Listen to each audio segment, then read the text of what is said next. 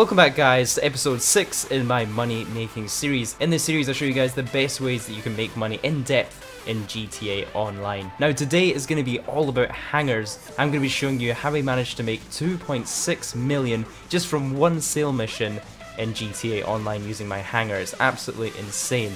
So in this video I'm going to be taking you basically through 10 steps that you'll need to be able to use this method. So just to clear things up in the gameplay, although my game says here that I got paid 1.7 million, that's only the flat rate. There seems to be some sort of glitch right now with hangar sales that doesn't actually display your selling bonuses that you get on top of that flat rate. So to work that out, you actually just have to kind of take the cash that you had before you make the sale, and mine was 290,000, and then look at your cash after the sale, which was 2.89 million. So when you work that out, I actually got an additional $903,000 in bonuses on top of that 1.7 million.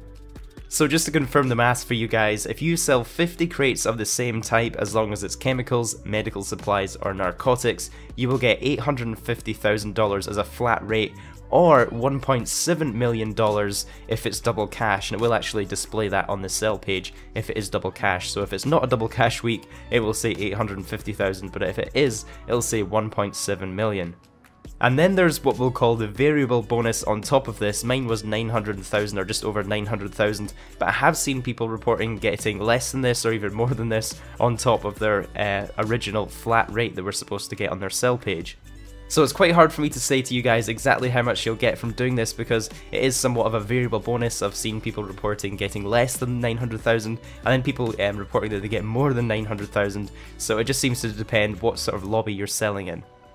If you are watching this video before September 18th, it's currently double cash and RP on Smugglers Run sell missions, so there's no better time to use this method and use your hangar to make millions of dollars like I did here. I pretty much paid off the original cost of my hangar from this one sell mission plus profit.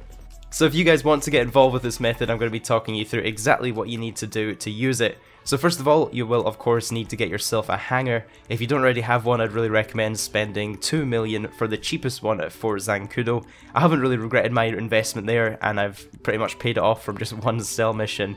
And the only upgrade you should get on your hangar that you really need is the living quarters, just so you can spawn there. The rest of them aren't really needed for this method at all.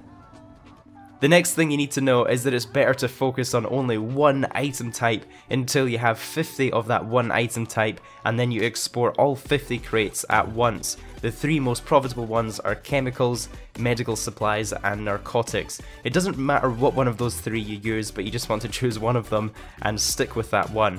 And I'll show you guys why in this awesome spreadsheet made by Cali Meatwagon. As you can see in this spreadsheet, it breaks down the 3 different items that get the 70% bonus on sales when you collect all 50 of them. So that's the reason that it's better to save up 50 of the same type of crate, because that's when you get the 70% bonus. Now of course these rates say you'll get a flat rate of 850,000, that doesn't include the extra bonuses that you seem to get on top of that, and also this is not including double money, so if you're selling it on double money you can pretty much double any of these rates at the bottom, so instead of the 850,000 you'll be getting the 1.7 million. Now I'm not going to lie, sourcing these items is going to be a bit of a grind. It's going to take you on average 10 minutes to complete each source mission, and that means if you're doing it solo, you're going to have to do 50 different source missions to get 50 different crates. And this is where having friends really pays off, because for each friend that joins you on that source mission, you're going to get 1 extra crate. So if 2 of you do a source mission, you're going to get 2 crates. If 3 of you do the source mission, you get 3 crates. And if the maximum 4 of you do a source mission, you will of course get 4 crates at a time. So if you are able to get the maximum, it's really going to speed up the amount of time it's going to take to fill a hangar. You know, you can literally fill it in a quarter of the time than if you were doing it solo, or even half the time if you got one other person. It's also worth noting that this week Rockstar are also being quite generous to your bodyguards and associates. They're going to be getting double GTA cash salaries when they're going to be helping you out. So I believe they will be getting between 10 to 12,000 per mission that they do with you. And it's still not, you know, a huge amount for your bodyguards. I wish they would kind of give them a bit more maybe in this bonus week. But, you know, it's a nice little incentive to give your friends a bit more of a reason to help you. You know, they're going to be getting a little more money every time they do a source mission with you.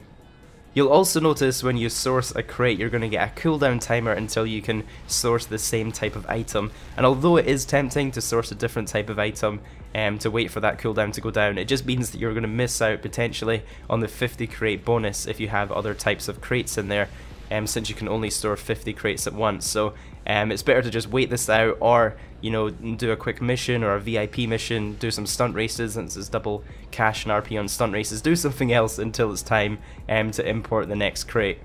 Once you've saved up all 50 crates, you are of course ready for the last step of this, which is this sell mission.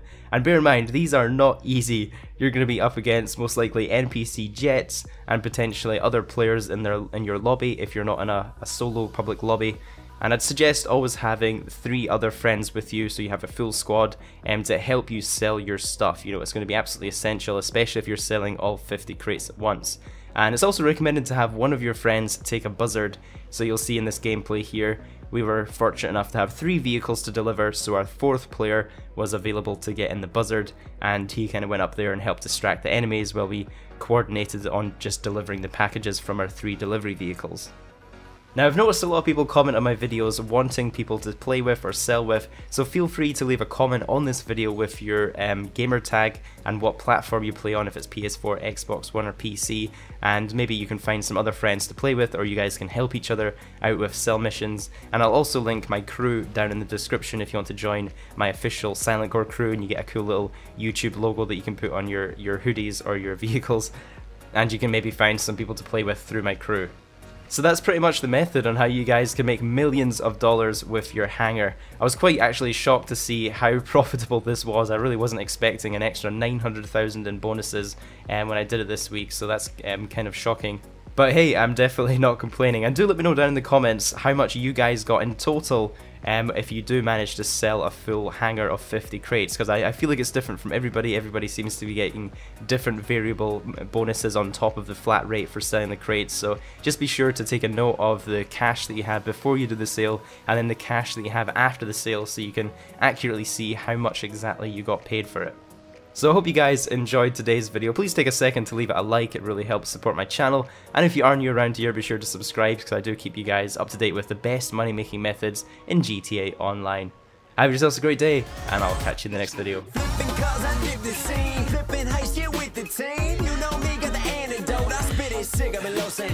Dodging missiles, dodging bullets, coming at me now, tell me to pull it. I'm a G, DOA, Silent Gore in GTA.